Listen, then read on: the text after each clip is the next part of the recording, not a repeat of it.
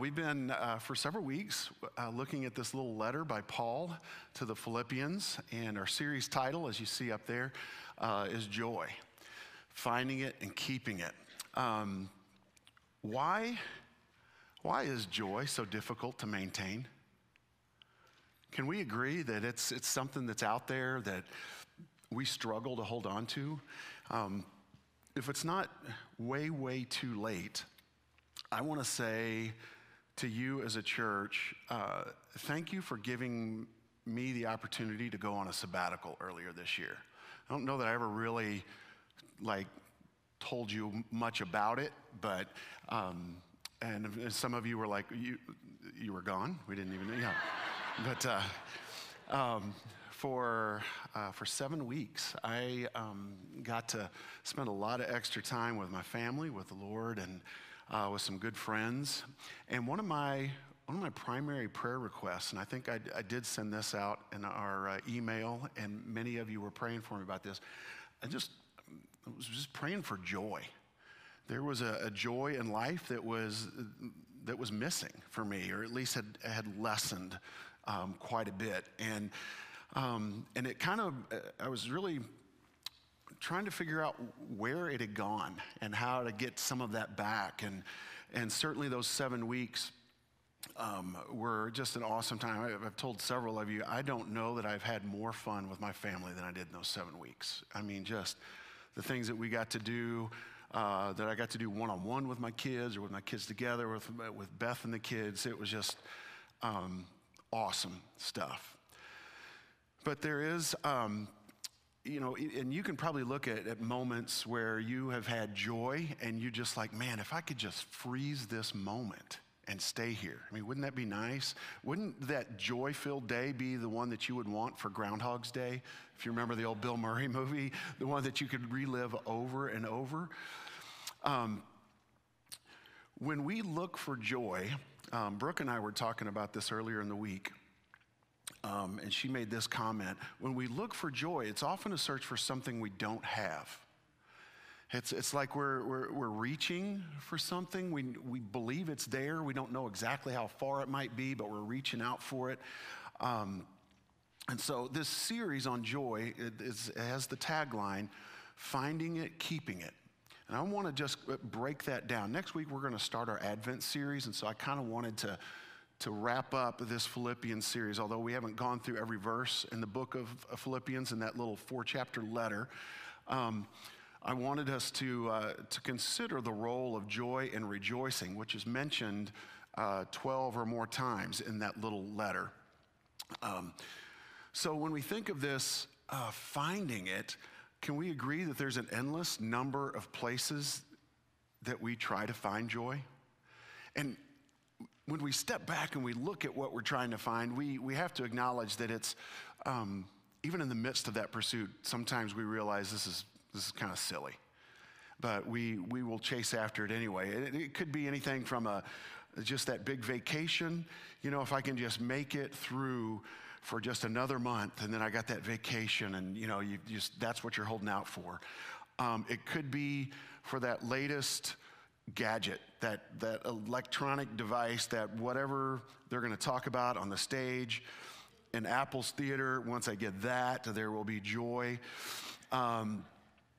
Sometimes people will look for joy, hits of joy, through some type of drug or substance. We have prized possessions that we think, if I could just get to where I could afford that, buy that, own that, then we think we're going to find joy in that. It could be in the career. Maybe it's when I get that title, when I get those privileges, when I'm finally doing the job that I think I was meant to do, then there will be this deep joy. It could be in an ideal relationship, and a good relationship that you believe God wants you to have.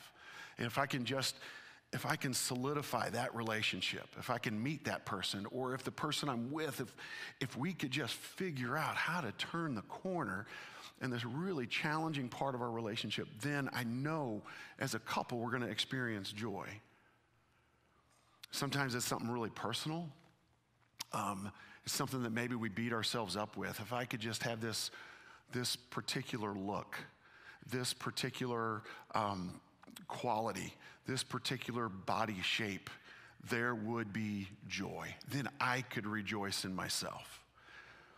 So where do you typically search for joy? Yeah, it might be something that even in your head, you're going, man, how many times am I going to search for that and realize it's kind of empty? But we keep coming back to it. Again, when we look for joy, it's often a search for something we don't have.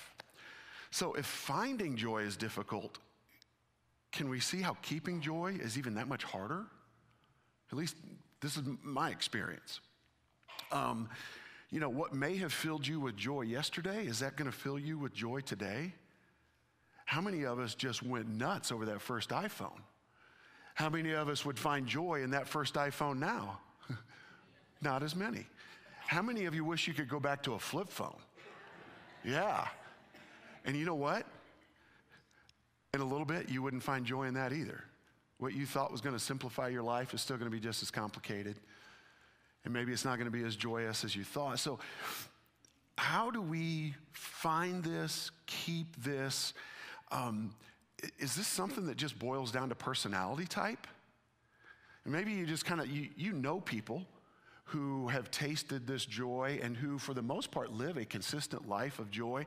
And you just figure, oh, it's one of those people, that you want to be like, but that kind of irk you at the same time. Those are the people that are that are glass half full. And then you've got the other people that are glass half empty. And then you got people like myself, glass half full of poison. And, just those really melancholy types is what we're talking about. So is that what it is? Is it just, some of us are wired for joy and some of us aren't? Are we even striving for something that God wants us to have here on this earth? Are we intended to not really have joy here so that we long for heaven that much more? So these are a lot of thoughts that go through my head. And I think that our search for joy, as exhausting as it is, I want you to know that God in his essence is joy. And you were created in the image of of him who is joy. He wants us to experience joy. He wants us to find joy here on this earth, and he wants us to maintain a life of joy. In fact, a lot of times when I read, especially in the New Testament, I think it was that joy that was drawing a lost world to Christ. They saw something in those early Christians that they wanted. The way they loved each other, the way that they had joy in spite of circumstances. It was a magnetic draw to this life with Christ.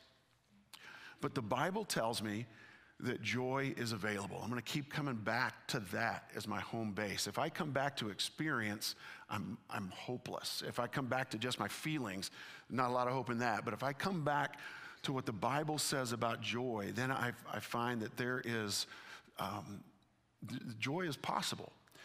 Psalm 16:11, the psalmist says, "You make known to me the path of life. In your presence there is fullness of joy." Not just a taste of joy. There is fullness found in the presence of God. So I think of that and I think, okay, if it's found in the presence of God, then where is the presence of God? I want to go to wherever that is, right? Well, the psalmist also says in Psalm 139, "Where can I go from your spirit? Where can I flee from your presence? If I go up to the heavens, you are there. If I make my bed in the depths, you are there. If I rise on the wings of the dawn, if I settle on the far side of the sea, even there your hand will guide me, your right hand will hold me fast." Joy is found in God's presence, and guess where God's presence is? Everywhere. So if God is everywhere, if God is around me, why am I still struggling sometimes to find joy and to maintain that joy? And not only is God's presence of joy around me, listen to this in John 15. These are the words of Jesus. "As the Father has loved me, so have I loved you. Abide in my love. If you keep my commandments, you will abide in my love, just as I have kept my Father's commandments and abide in his love. These things I have spoken to you, that my joy may be in you and that your joy may be full. So we're not talking about just any old joy. We're talking about the joy of Jesus, not just out there around us. It's in us. Feel free to smile at this point, okay? This is a good thing. Now, you might still be like me going, okay, if it's all around me and it's in me, then what is the disconnect that I'm feeling? So here's what I want to spend the next few minutes talking about. I want to talk to you about 3 ways to find joy and 1 way to keep it. 3 ways to find joy and 1 way to keep it. And this began, this kind of quest for joy began looking at these 12 plus instances of the use joy or rejoice in Paul's letter to the Philippians. And so I began, after I counted them up, I was observing the context around the times that those words were used. And as I looked at those, then I began to kind of expand my search. How was joy and rejoicing used throughout the New Testament? How was joy and rejoicing used in the Old Testament? Just to kind of, and there were 3 recurring circumstances surrounding experiences of true joy. I saw this pattern emerge in Philippians. It was repeated throughout the New Testament, and it was very evident in the Old Testament. This pattern emerged, and these 3 recurring circumstances. Now, these 3, it wasn't like joy or rejoicing fell neatly into one of these 3 categories. They were interwoven together, which seemed to strengthen that way of encountering joy that much more. And so I noticed these 3 settings in which we can find joy, settings that may surprise you as it did me. If it doesn't surprise you, if you could look surprised, that would make me feel better, okay? All right? 3 ways to find joy that may surprise you: meals, suffering, and the future. All throughout Scripture. I don't know if you've ever done a word study. They're a lot easier now that we have so many tools on the internet. But you can pull up a word like joy or rejoicing, and you find that, and you look at what's going on around it. What's happening? What is God doing? What are the people doing in that moment? And you will see over and over, joy is mentioned in the midst of sharing meals, in the midst of suffering, and in the midst of a future focus, looking ahead to what is coming. And so I know right now some of you are thinking, great, let's talk about 1 and 3. This sounds really good. I am fine with 2/3 joy this morning. Let's go with that. I want us to, let's walk through each one of these, and I'm just going to pull like 1, maybe 2 references throughout from Scripture on these. But if you're looking for a fun study, dive into this. Know that studying these things doesn't bring you joy, though, okay? Studying joy doesn't bring you joy any more than reading a book about swimming is going to help you swim, okay? And we're going to talk about what you're going to have to do to maintain it, to keep it, to really get in there with it. But a joy in meals. Is there a better weekend for us to talk about joy in meals? I mean, we are a people here in the United States, and if you're from outside this country and you've come in, Thanksgiving wouldn't make a whole lot of sense to you, but for us, how many of us actually talked about what Thanksgiving was for at our Thanksgiving meal? 1. Thank you, Annette. All right. 2, 3. Okay. When you think of Thanksgiving, what do you think of? Food. Yes, it wouldn't be Thanksgiving without the meal. You know, hey, thanks, those of you in history that did all that amazing stuff. I'm here to eat, okay? Pretty much, can you kind of think of every significant gathering we have, there's a food associated with it? I mean, Thanksgiving is turkey. Christmas, you might have a specific food associated with that. Maybe an Easter meal. Even July 4th. Barbecue, yeah. I mean, there is a birthday. Oh, is that your birthday? Okay. Oh, okay. Yeah. Oh, a birthday cake for birthdays? Yeah. What is a birthday without something very healthy to eat? Yeah. There is joy in meals.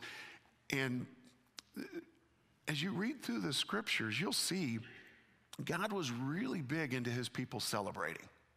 In fact, if there is a discipline that we probably lack a lot of here in the church, it's celebrating. God encouraged the people over and over, press the pause button and celebrate. And the way I want you to celebrate this is I want you to remember what I've done. I want you to celebrate what I'm continuing to do. And I want you to celebrate how I am a God who is faithful and will continue to do this. And by the way, eat a whole lot of really good food while you do. Over and over. In Leviticus 23, this is the first use of the word rejoice in the Bible. In Leviticus 23, the Lord is kind of laying out the calendar, the yearly calendar for his people Israel. And he's telling them specific times of the year when they are going to celebrate. And this is the Feast of Booths or Tabernacles. This is when they would build these temporary dwellings and remember what it was like. And this has carried on. It carried on for generations afterwards. But they remembered that they were people who wandered, who lived in a temporary dwelling. And we read in Leviticus 23:40, this is the first use of the word rejoice. On the first day, you are to take branches from luxuriant trees, from palms, willows, and other leafy trees,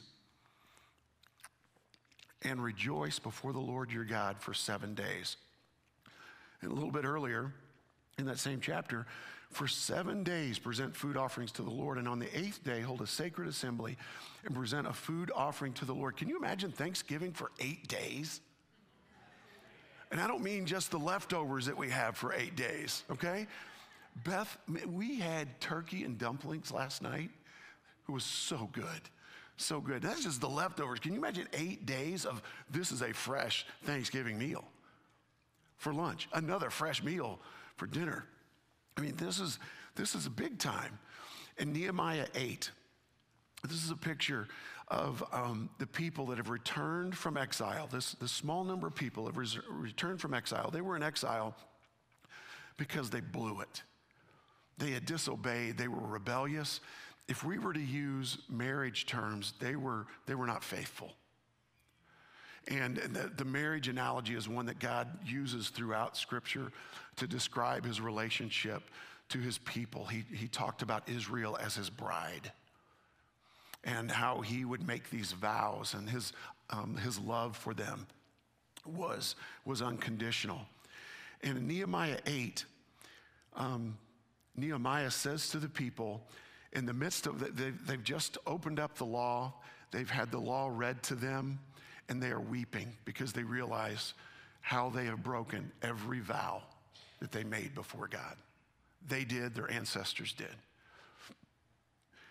Nehemiah says to them, go your way, eat the fat and drink sweet wine, and send portions to anyone who has nothing ready, for this day is holy to our Lord, and do not be grieved, for the joy of the Lord is your strength. When it talks about eating the fat, it's not talking about cutting away the meat and only eating the fat. It's actually talking about find the choicest cut of meat. And I want you to eat just that choice part of the meat.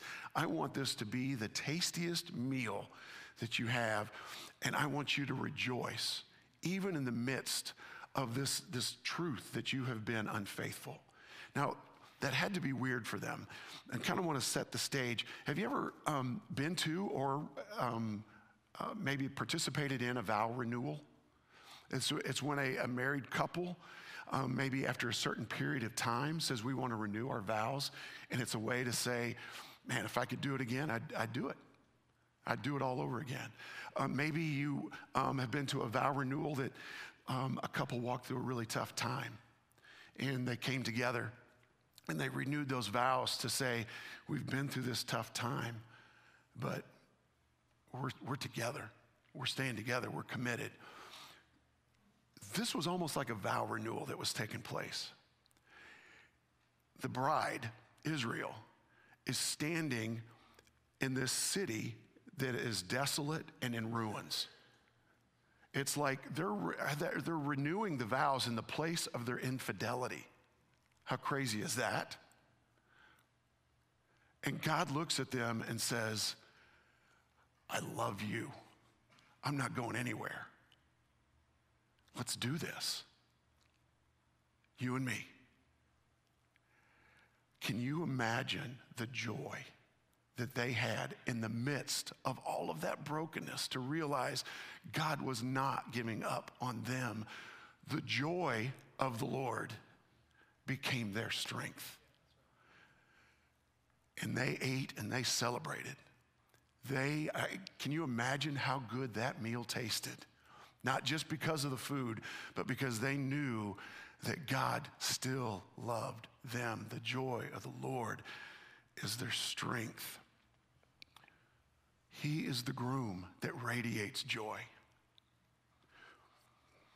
We experience joy in meals as we remember.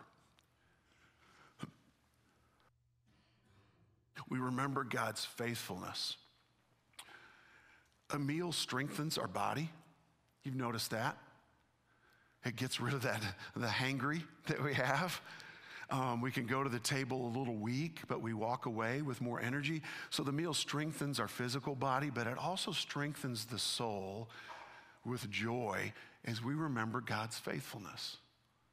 God instituted several meals, one of which we're going to close out our service with, that are intended to bring us joy as we partake of that meal because we remember God was faithful.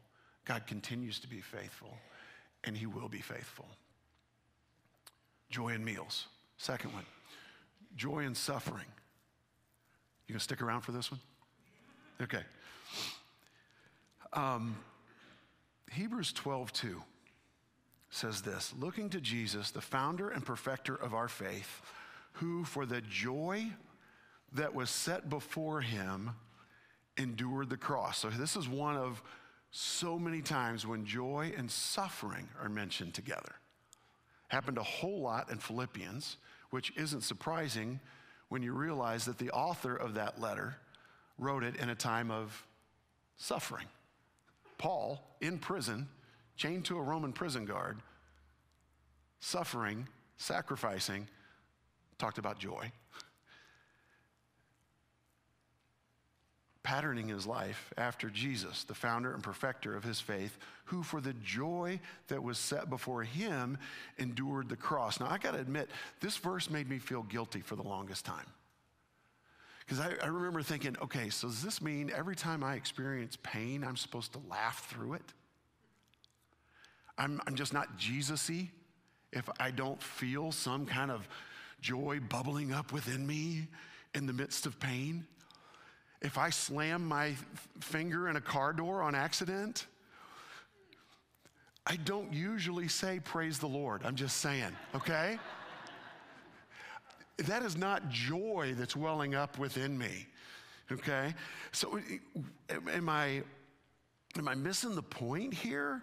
I mean, it's not like Jesus was laughing as they drove the nails through his hands and feet. And I don't think, I'm pretty sure, that this verse is not saying every time we feel pain, whether it's physical or emotional pain, and given the choice of the two, can we agree we'd almost rather endure physical pain than the emotional pain? But this is not saying that when we feel pain that we are supposed to laugh it off and sing some happy joy song and act like nothing happened. When something hurts, you say, ouch, and that's okay. When we feel pain, we voice it. And it's okay to take your complaints to God. In fact, God wants us in the midst of our pain, in the midst of our suffering, to take our complaints to him. Get this, he wants to hear our complaints. Is that not the craziest thing? He says that several times in the Psalms. Bring your complaints to me. So what's he talking about here? What is this joy and pain? Our house, I don't know that our house is filled with any more or less laughter than yours. But there is one time when a recurring time when our joy kind of hits peak moments. My wife, Beth, can eat hot food and it doesn't faze her, whether it's temperature hot or spicy hot. I have to blow on a bowl of soup for like 3 hours before I can take my first little sip. No lie, I'll be like on my third spoonful, her bowl is empty. And she's just looking at me, shaking her head, Sometimes I forget to blow on my food. I'm too hungry. I just forget what happened the night before. And I'll put a giant spoonful of scalding something in my mouth, and then I'm scrambling for ice water or something, or I'm doing that. You ever tried to do that where you're trying to blow on your food while it's in your mouth, When this happens, my wife starts laughing so hard. I mean, like she thinks this is the funniest thing when I burn my mouth. My suffering brings her joy.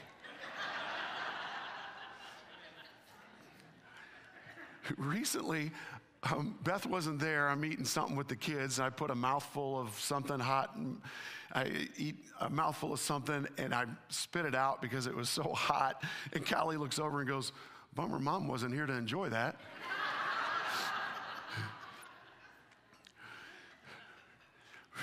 Spicy hot. We did a trip to the Holy Land, and included with that was this trip to Amman, Jordan. And we're at this restaurant, and I bit into something. I have no idea what it was, but it lit me up. Tears. I lost my voice. I'm having a hard time breathing. I'm kind of wondering, am I going to die? Beth is crying, laughing so hard. I'm trying to ask for help. She can't get help because she's laughing too hard, okay? There's other people at our table. They're laughing at her laughing at me and my suffering. This is what's going on. This is what I go through at home, people.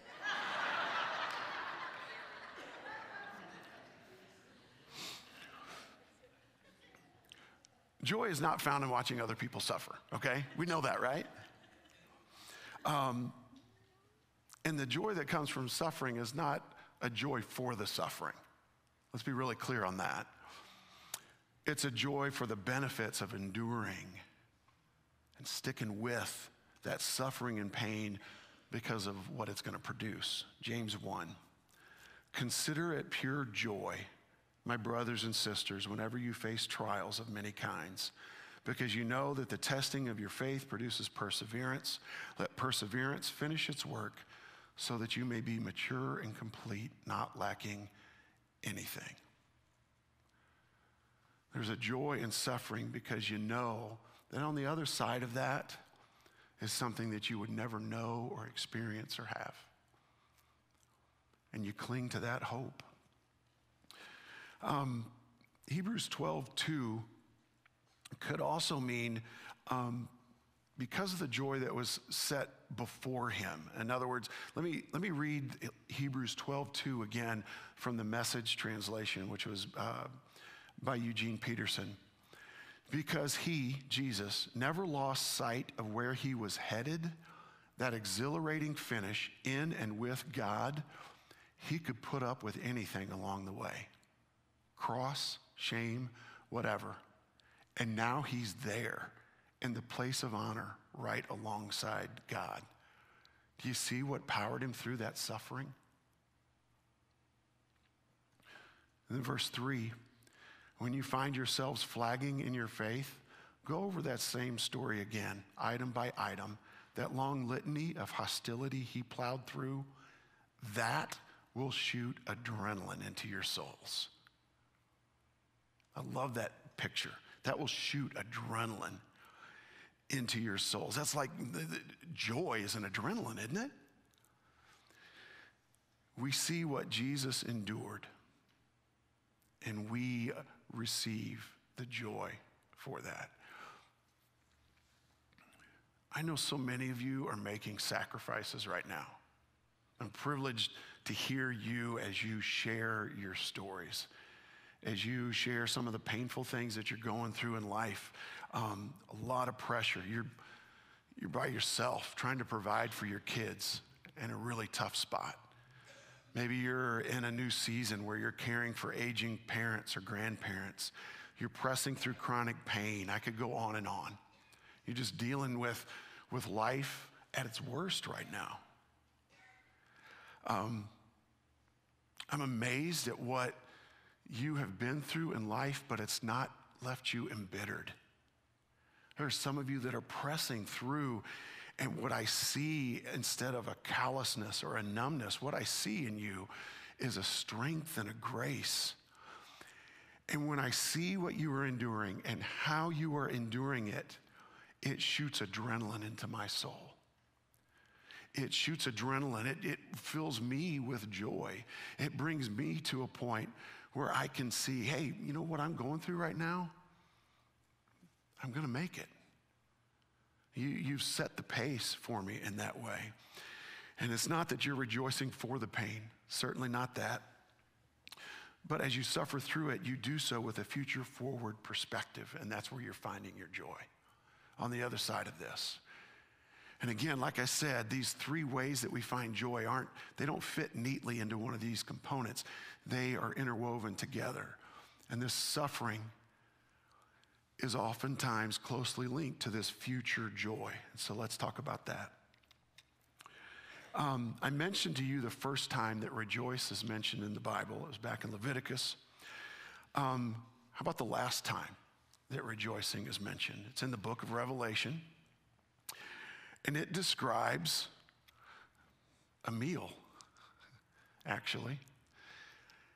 And this is given to us in a way that we can kind of look forward to this. We will experience this joy someday, and it combines the meal again. Listen to this in Revelation 19. Then I heard what sounded like a great multitude, like the roar of rushing waters, and like loud peals of thunder, shouting, "Hallelujah, for our Lord God Almighty reigns. Let us rejoice and be glad and give him glory. For the wedding of the Lamb has come, and his bride has made herself ready." Then the angel said to me, "Write the following: Blessed are those who are invited to the banquet at the wedding celebration of the Lamb." The Bible promises a day when we will ultimately and forever be delivered from the pains and the difficulties and diseases of this life. There will be no more hunger, no more poverty, no more tears, no more death, just joy, unending, unfading joy.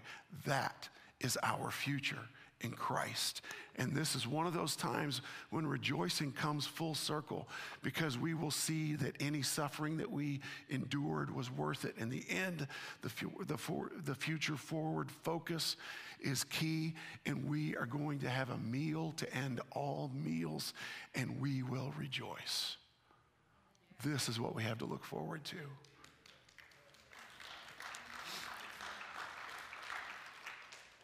Three ways, maybe surprising to you, to find joy. One simple way to keep joy: give thanks. Simple way to keep joy is by giving thanks. I just want to remind you, I am preaching loudest at myself right now, okay? These are things, I needed to hear this message more than anybody. I read this quote earlier, and in fact, I think I sent this as a link to our life group leaders. This is a quote by a novelist, Morris West. "At a certain age, our lives simplify, and we need have only 3 phrases left in our spiritual vocabulary." We get to this certain point where we have 3 phrases that really cover everything in our spiritual vocabulary. You want to know what they are? You can write them down if you want, but I think you'll be able to remember them. Phrase number 1, thank you. Phrase number 2, thank you. Phrase number 3, you're welcome.